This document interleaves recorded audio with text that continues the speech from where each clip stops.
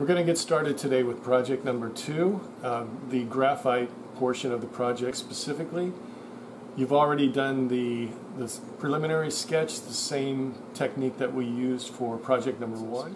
There's some really good demonstrations, or at least some references in the PDF presentation that I've given you for techniques in graphite pencils. So let's go ahead and get started with talking about the transfer drawing. So this is not my contour line drawing. This was my original preliminary sketch, my construction sketch. I got my thumbnail up here at the top, and I've got that sketch at about 15 by 18. This is actually probably pushing the envelope a little bit too big. The overall size of this is 15 by 18, so I'd work a little bit smaller than this so that you'll have plenty of room around it for 15 by 18. Graphite's going to take a little bit longer to develop than charcoal did. So definitely stay within the 15 by 18, but give yourself plenty of room around it for a border. Okay? So that's my preliminary sketch. Then I've got my contour line drawing.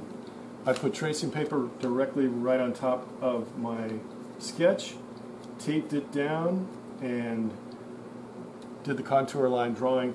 Not just tracing what I had there, but looking at my reference on the screen as well. So now we're going to talk about transferring that drawing to art paper. I've got a piece of tracing paper.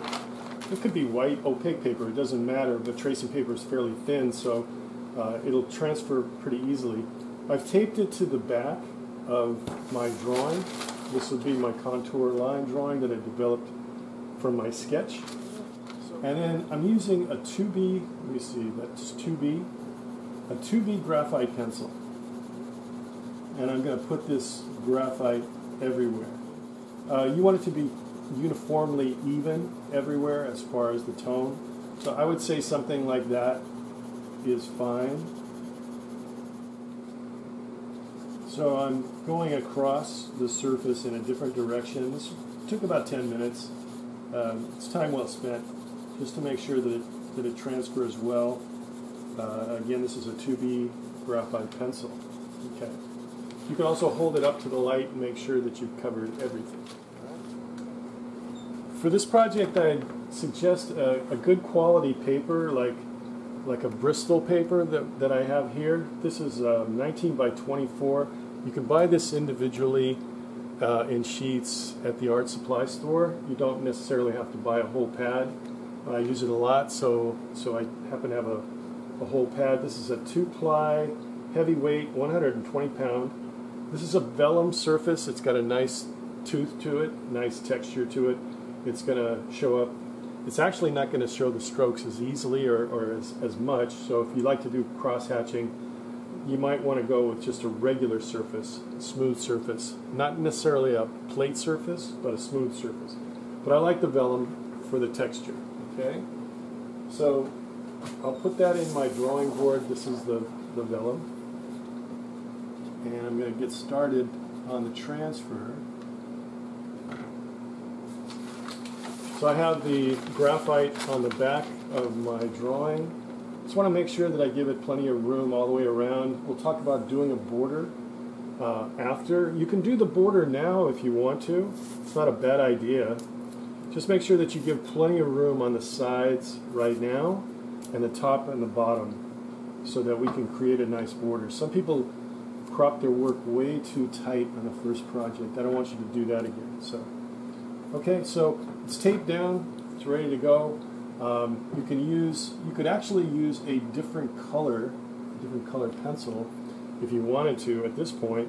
This is a colored pencil. So I'm going to use that. It's going to show up pretty well. But what you want to do is you want to check your first line, your first mark, just to make sure that it's transferring okay.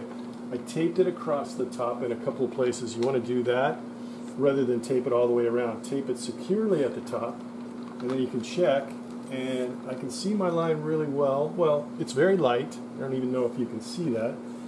But it's dark enough for me to work with, and I can always darken it later.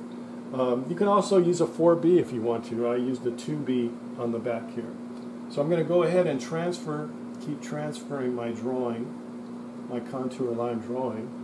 And you're not going to transfer any shading. So if there's shading that you've developed somehow on your sketch, or you see it here, you're not going to transfer any shadow lines. Just contour lines, structural lines, eyes, nose. In this case, he's got a lot of hair, a lot of beard, hair, but no shadow lines. So I finished the contour line transfer, and you can see that the drawing's much darker now. I went over it, transferred it with a black Prismacolor pencil. So I'll take that off. I already checked to make sure that I transferred everything, because once you take this off, you'll never get it in the same place. So that's the transfer part, and now I'm ready to start. One thing that I would do before I start, though, is put a border around it and tape it down, because you're going to need that tape border to get some nice edges, okay? So do that at the start before you start rendering. So I've got 4 pencils here I'm going to use. I could probably start with H, but I'm going to start with HB. I would suggest that you probably have 5 pencils, and I could actually go a little darker. I have HB, B, 2B, and 4B. I could go up to 6B. Always start with the lightest pencil. So in this case, it's going to be HB. You should have enough. If you get a big piece of 18 by 24 Bristol paper, you should have enough to trim a piece off at the bottom. Using it for the value scale is a really good idea. So you're going to start off lightly. Obviously, we're going to go from light to dark. Don't go from dark to light. That's not a good way to go. Hopefully that's not the way that you're going to do it in your project. It's much safer this way, to do it from light to dark. You won't be making constant erasings and trying to change it because you went too dark. You go gradually, and it works out pretty well. Gone about halfway across, and now I'm going in different directions for cross-hatching. You want to find the comfortable direction that you can take. You don't want to be going upside down and sideways. So, you know, there's probably 3 or 4 different directions that you can take. The idea is that it's not pressing down that's making it harder. It's as you go over, you're hatching in different directions. It starts to fill in the paper surface.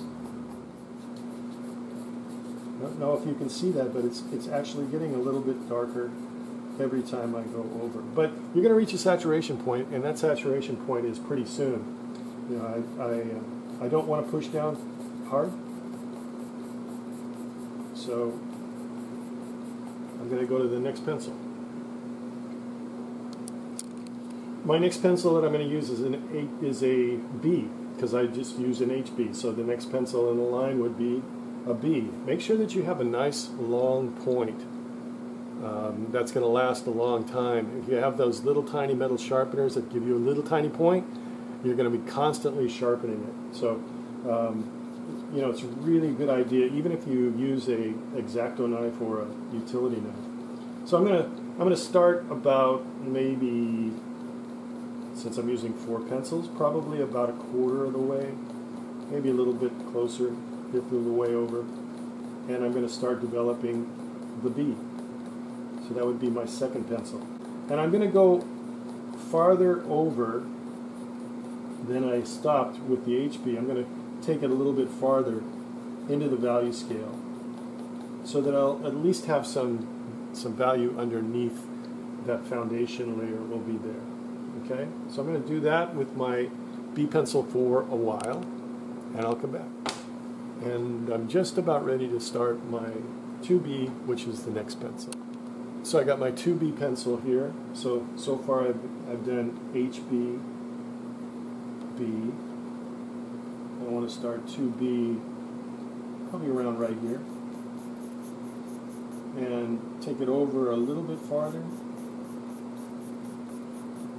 And I can see the difference already. And that's the key thing, is that you're using the same pressure or lack of pressure, light pressure, yet it really is working. So I've moved out just about to the end of the value scale, my value scale with the 2B pencil, my third pencil, and I still have a 4B that I'm going to use on top of it. So I'm just going back in and getting a little bit more of a gradation where I need it. It's my final layer of graphite for this value scale anyway. Your statues are and your skulls are white, so you may not even need to worry about going beyond the 4B. But if you need a darker background, or there's a few areas, you can always go to 6B, but I kind of like to start around HB. So I've gone all the way to the end with my 4B, and I'm wrapping that up and going back over it just to get a little bit darker. The more that you work on the point, and the more of a point that you have, the darker it's going to get. But it's probably more comfortable to draw at a slight angle. In my PDF presentation, I talk about taking a sandpaper pad and shaving it down so you get a 45-degree angle. You could do that too. It's not quite as dark as using the point, but it covers more area, so you could try that if you want to too. So as far as the value scale and using it now, and pull the tape off, take a look. Scale. But what I would suggest is to cut it down to a smaller piece. So it's maybe just about this big, and use it. Put it at the top of your drawing board. Always have it visible so that you can use it and take a look at your reference at the same time. What you could do is even cut, maybe with an X-Acto knife, right along the edge of the value scale and actually hold it directly on the picture, on your screen, and see what those values should be. And then you'll know, as long as you've written them down. So that's H,